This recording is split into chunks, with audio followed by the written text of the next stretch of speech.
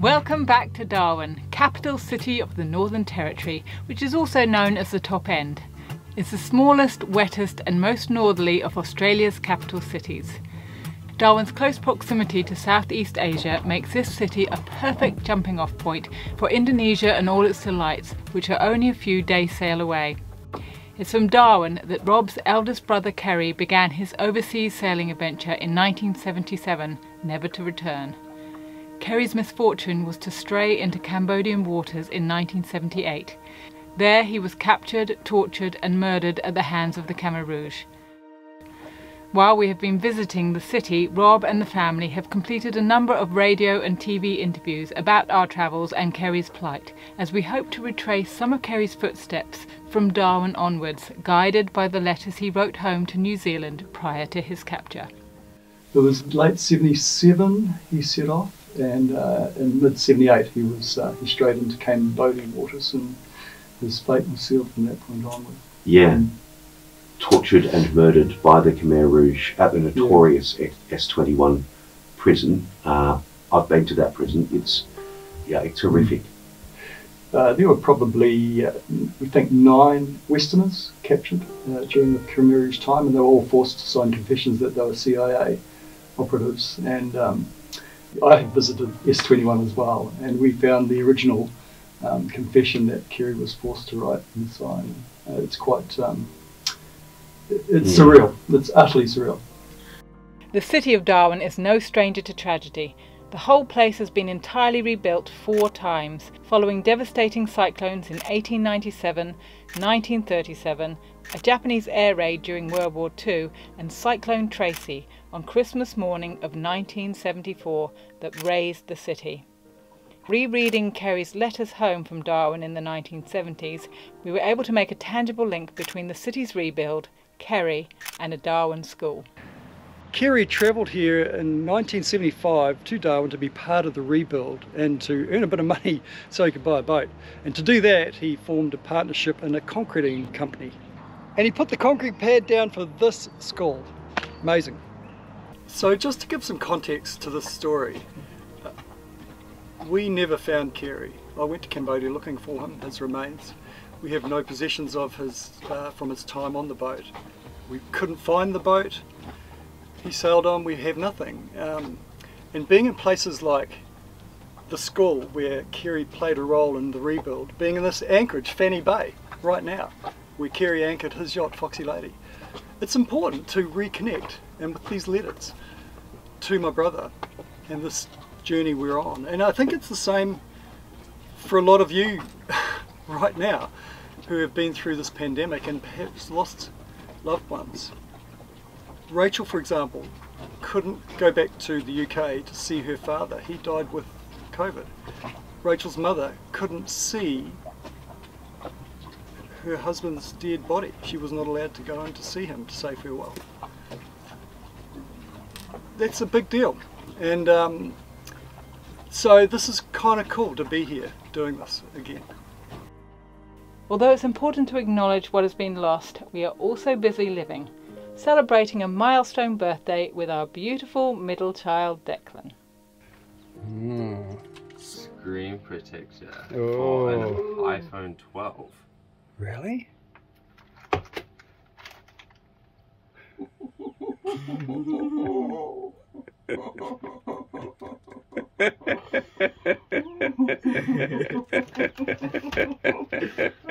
Oh, so beautifully wrapped as well.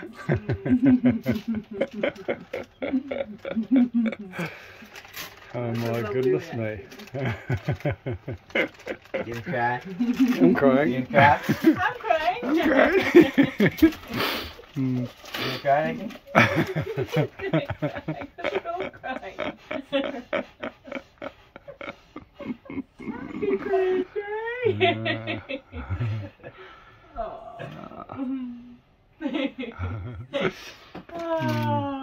Yeah.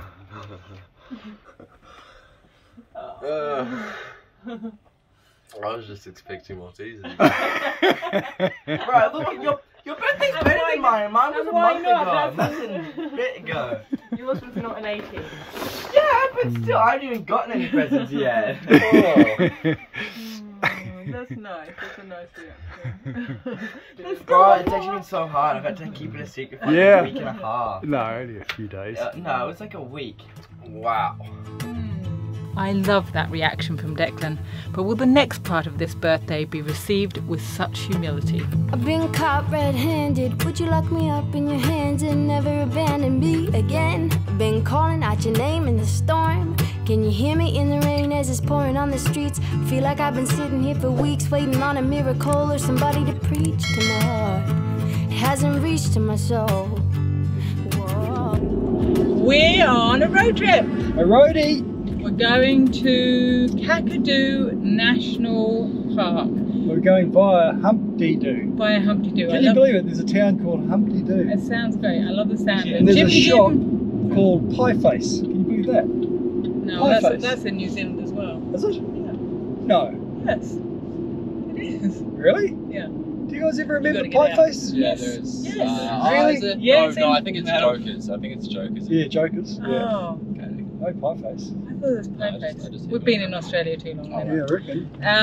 But we are going to stay But with... on the pies, if you're ever in Raglan, P-Say's butter chicken pie. Oh. Carry on, Rachel. What is amazing and what I'm really looking forward to, and I know the boys are looking forward to it too, is Kakadu National Park has an awful lot of Aboriginal art. Some dating back tens of thousands of years. So I'm looking forward to that, and the waterfalls, and the swimming holes, and it's Declan's birthday. Declan's 18. What a treat. 18. What boy doesn't want to go and look at Aboriginal art on his 18th birthday? You're welcome, Declan. You are welcome. Whoa, as I was sitting there damaged, then you came with your arms wrapped around me like a bandage. How can I thank you for what you've done? My payment is equivalent to a half grain of sand, and all I can do is thank you, cause a matter of fact is, paid all my debts by the grace of the sun. The grace of the sun. If I was a slave, if I was a slave, if I was a slave, if I was chained, if I was chained, if I was chained. We're just walking up to the Bawali Visitors Centre here in Kakadu National Park to get our permit. It costs $100 for a family to stay in the park for 7 days, I believe. So that's what we're after.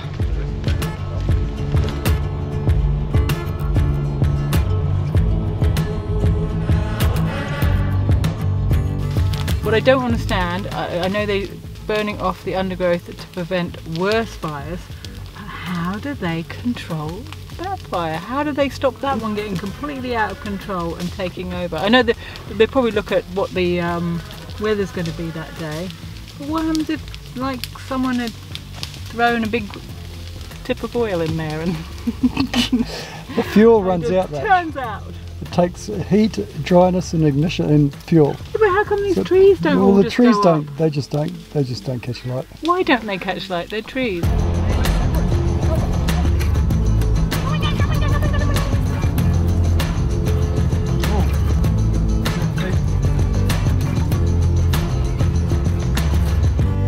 Listen to this. So Here comes my the sob birthday. story. My birthday was a month and Get your tissues ready. a month and a quarter ago. In 800 meters, No turn presents. left Still haven't on gotten any Broadway, presents. stay Okay. for 30 seconds. Declan wakes up. 2 minutes after waking up, gets an iPhone. Well, Declan number one is 18. You were only 15. Yeah, 15. We you need some were- presents for 15. I know you come didn't get on, any presents. guys. But that's because You got what you nothing. wanted we had to order. Then you You got a decided box we of weren't Maltesers. going to order it. Yeah, And but then you that's not the decided issue. that's not what you wanted. And so we're waiting to hear what you do want. And What there's do you mean you're awful waiting lot- to hear what I've awful lot of- yes, told you every single day for the past week. I know, and now we're looking into that. We're looking into that. Declan But wants to first of all, it was describe knee the camera. pads. It was going to be knee pads for scootering. Yeah, no, but that's not logical But now because we're not we're scootering leaving the country. He had a box of Maltesers. He's so unloved. That's a tradition. What does a kid want? So unloved, Ivan. Actually, They're fattening me up, guys. You know what comes next. Dog or dingo? That's 100% a dog. It's a dingo. It's a dog in the wild. No, I think dingoes have bigger That was ears. 100% a dog. Don't That you was know? not a dingo. But dingoes are dogs. Yeah, but they look dingoes are way more different. They look feral. different, you can tell. We've just been to Tribberoo. and we have food. And we're now going to our campsite. We had hoped to go to the Billabong campsite, but all those campsites apparently are closed. Too many crocodiles Crocs. in the water. It's just after the wet season, and so the crocodiles can get in up the rivers, and they have to go and do a survey and check how many crocodiles are out and about, and they haven't done the survey yet, so they close those all off. So we're off to a different place. We're going up to Ubir art site. It's one of the most prolific art sites in the Northern Territory, and also there's a rock up there, a rock that you sit on and watch the sun go down. Not the rock. Not the rock. No, not the Rock Hudson. Is his name Hudson? Rock Hudson. No, no. What's the rock's surname? Rock Hogan. The Rock. Oh, just the rock. Johnson. Rock Johnson. Oh, Rock Johnson. Oh, that's Hulk Hogan. Johnson. Hulk Hogan. Not Hulk Hogan. I'm mixing my... I was actually meaning the Rock Which of rock? Australia. The Rock. There's only one. Uluru. The Rock of Australia. No, it's not Uluru. It's definitely So not just to Uluru. clarify, it's not Uluru or Ayers Rock. We're not that far Not south. that rock. We're going up to a Sure. rocky outlook to watch the sun go down over the Nadab floodplains. Aboriginal people have lived around Ubir for over 20,000 years, recording important events in their lives through the medium of rock paintings. The art is incredibly well preserved, considering that some of these pieces have been exposed to the elements for thousands of years. In places, a bead of silicon has been added to rock shelter roofs, creating a drip zone that protects the art from wet season rains. Ubir is famous for its colourful fish paintings in X-ray style and thin human figures engaged in hunting, running and ceremonial dance. According to Aboriginal rock painting expert David Welch, many of these human figures are considered to be mimi, good spirits that live among the crevices in the rocks and only become active at night. Mimi are credited with teaching the original First Nation people how to hunt, cook and make weapons. This open-mouthed Mimi, known as the Red Dancer, is carrying spears in his hand and has a dilly bag around his neck. When compared to photos of ceremonial dancing poses still used today, it's easy to see where the artist got his inspiration. So, right up there, how it got up there, that's a Tasmanian tiger or thylacine. And you know it's a tiger because it's got some stripes at the back, it's not a dingo. But that's thought to be about 4,000, 5,000 years old, that painting, because they pretty much died out, didn't they? I think. Yeah. They used to roam the land, and they ate wallabies and kangaroos and stuff like that. And then I guess got eaten by the... Well, dingo, they say the dingo population caused when they came across from Indonesia, and the dingo population grew and the tiger population decreased. So I guess the pack hunting is probably an individual animal, we suspect, and I'm suspecting that. And the dingo was a pack animal, hunting in numbers, overwhelming it. And then humans came along and probably did the final doodah. Thank you for that, Robert. And I think the last Tasmanian tiger or thylacine died in captivity in 1934 in Tasmania. That's hence Tasmania tiger is what they were called, but they were a lot smaller than what we think of as a tiger these days. Impressive art though, isn't it? It's How did really they get it so impressive. high? Okay, let's go watch the sun go down.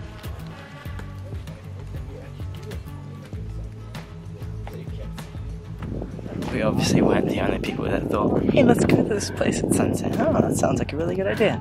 I think there'd be many people there at sunset. I feel like this would be a really remote area. Yeah. Not an original idea. Very few ideas are original, Ivan. Very few. I got nothing to repay you besides my life laid down as a tribute. I hope it continues from Rome to Japan. No matter the distance, I follow your plan. Ruling terrain and a fortune of fame. Richer or poor, no matter the name, it don't faze me. Cause only you faze me. If I was a slave, if I was a slave, if I was a slave, if I was chained, if I was chained, if I was chained. Most newly crowned 18-year-olds would be at the pub right now. Not me. Not you. Not cool. Oh, I don't know about that. You have spent the day looking at ancient rock art with both your parents and your brother. And now we're watching the sun go down. You should feel pretty good about that. Alright. You don't have to follow the gang. You've got the rest of your life for going to the pub. This is a pretty special day. A non-fungible asset. Happy birthday, Declan. Making memories. Happy birthday. Oh, it's a little sugar thing. It's a little marsupial. It's not a mouse in the strictest sense. Should I grab it? Oh, it is a little marsupial. I think they're called quoll. They're very friendly. I think he's called He smelt the goods. Sure, we've got some chicken bone Is here. it? It's not a sugar glider, is it? No, I think it's a quoll. Here you go. I don't know, actually. Pretty happy with that. He's like, oh, this is Christmas. It's like birthday time. Okay, so Declan's just eat birthday dinner. He's found a green ant. He's seen the old fella have a crack at it. He thought, well, if the old fella can have a crack, let's see it. Can you hold it still? Hold it. Hold still. Hold it. Oh, there you go. There you go. Here it is. Away you go.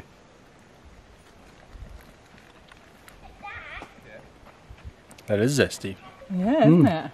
They're quite nice. I had one too. I thought it was stinging me at first. Well, it might. They can, Might have been. they can bite you. So proud the boys, That's or the at tail. least one of the boys, it's nice, following isn't it? father's footsteps. What about you, Dick? Ivan? You never go? Green ant? No, I just drop stuff in the water. Huh? I'm following you in different ways. I drop vital parts, engine parts in the water. Very good. Proud dad. What I love about these areas is you're just thinking of thousands of years ago, the indigenous Australians walking through this area and just the stories these rocks could tell. And they do tell, because in the dry season they have rangers who come out and tell the stories and give you what the art means. That's in the dry season. This is the dry season. They start doing that next week, which is so annoying. We'd love to know what this all means. All you need is a couple of crocodiles and the boys are happy. They now want to stay longer. Before it was moaning and groaning, let's get going. Now it's let's stay and look at the crocodiles. Ah. Magic recipe. Tell me, Ivan, I know you had done by with your birthday present, but what did you remember what you got last year? Jake got a new phone. Oh, Ivan! For Ivan's birthday, I got a new phone. I get the year before that. And he got my hand-me-down. No. Actually, no. Declan. You got a new phone. I got a new phone. Declan got your Declan got hand me my down. hand, yeah. And Ivan got Declan's Ivan got phone. Declan's phone. So did you.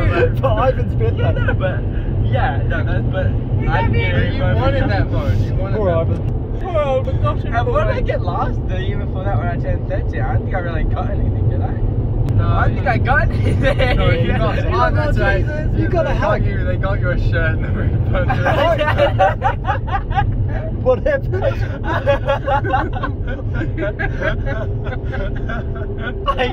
I got a shirt. And then Ivan didn't want it, so he took it back. Ivan got him a sweatshirt. What picture? Poor forgotten boy. Poor boy. Ivan always misses out. Poor fella. If you enjoyed this episode, please comment, give us a thumbs up, and best of all, share it. It helps us heaps. Come on, you need it so bad.